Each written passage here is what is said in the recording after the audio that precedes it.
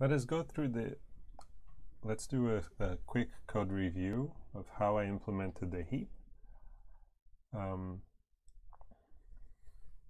So the basic idea is that we're going to use a hash table to represent the heap. And in our keys, we're going to have a special data structure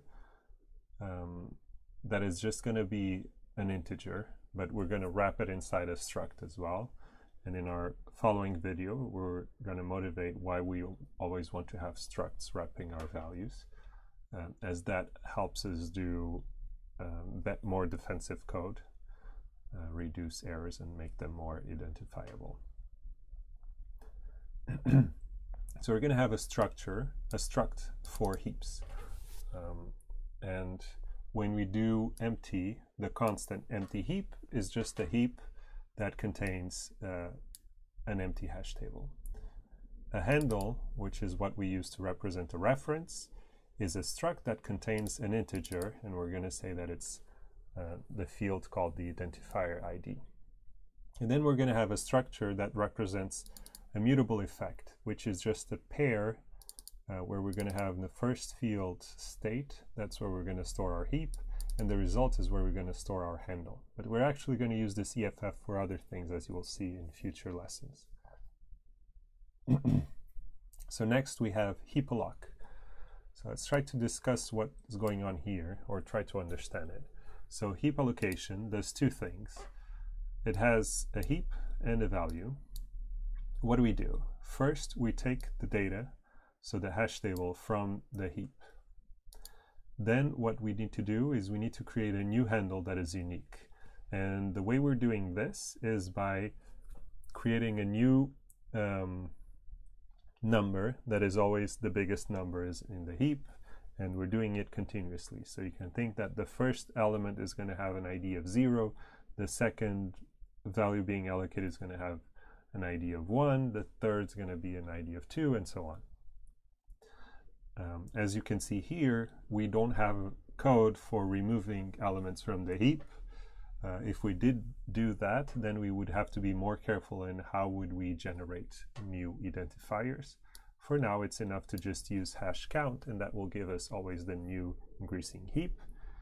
And as you might imagine, because we have no way of deleting elements from the heap, it just grows unbounded, and it could be a problem.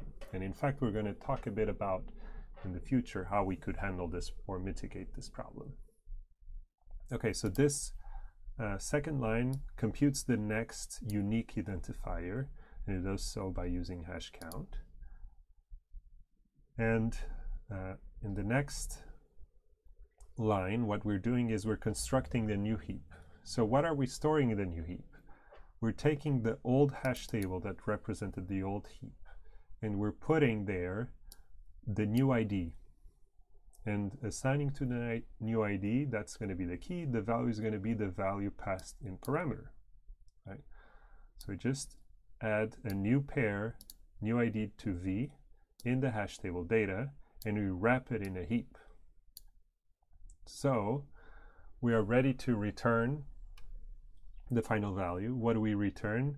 We have to return the new heap as the new state, and as the field result, we're going to return the new handle. This is what this code is doing. So let's recap it. What it does, it unpacks the hash table from the heap. It computes a new identifier. It's going to be the new handle.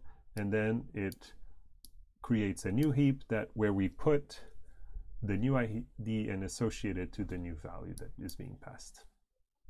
And finally, we return an effect that holds the new heap and the new identifier. So what does heap get do? Well, heap get is very simple.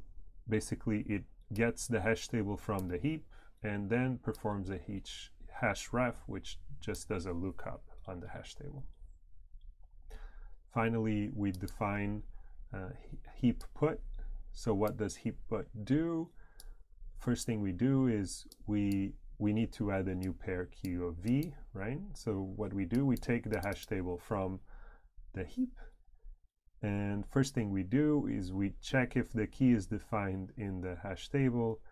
If it is, we then perform a hash set on the hash table where we set the key value.